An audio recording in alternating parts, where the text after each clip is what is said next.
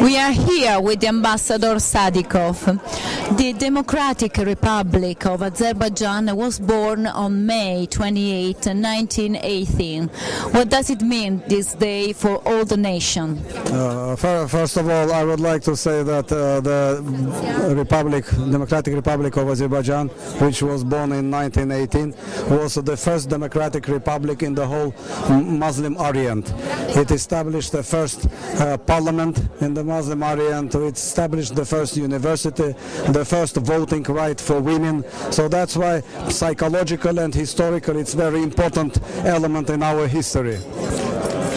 Azerbaijan is a country with a very ancient story and culture, but lately it experienced a significant social, technological and economic development.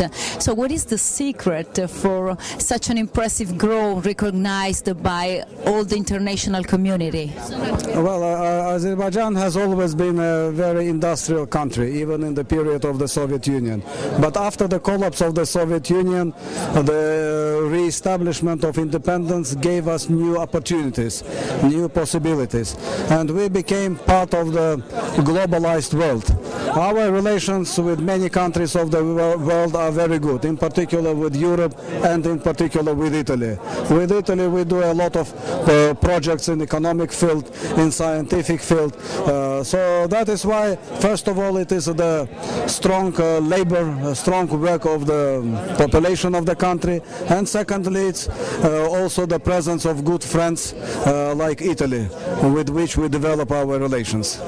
So we can talk about Italy and your experience here as an ambassador since 2010.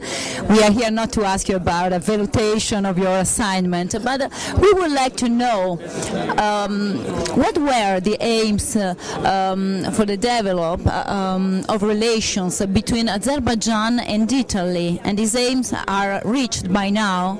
It's a good question, because in order to answer this question I have to say a couple of words about history. We are very lucky that with Italy we have a very big historical element of our relations, which go back to Marco Polo when he was traveling across Via della Seta, and Azerbaijan is in the middle of Via della Seta. We had our envoys in Venice and in Genoa in the Middle Ages, and we had Italian envoys in Azerbaijan. So this is very important from point of view of history and psychology, and that is why today for us to develop relations with Italy, it's something that comes from our soul, from our heart. We know each other for many centuries, and Italy is one of the biggest countries of the world. It's the member of G7, it's the founding member of EU, so that's why our present day relations with Italy, it's a natural result of both history and of the present time. And this year for you is really important because the European Games take place in Azerbaijan, in Baku to be specific, from June 12 until 28th, and Azerbaijan had implemented a lot for the organization of this event. What does it mean for you, this world level event? We were very honored and very happy when 2 years ago the European Olympic Committee, which is based in Rome, gave us this privilege. It's an honor, but it's also responsibility and privilege. 38 countries out of 48 voted in favor of Azerbaijan. We had only 2.5 years to prepare for these games, which start on 12th June, but we decided to make it on the level of the Olympic Games. So the level of preparedness is on the very top level. Everything is ready. Italy will be represented by more than 300 athletes.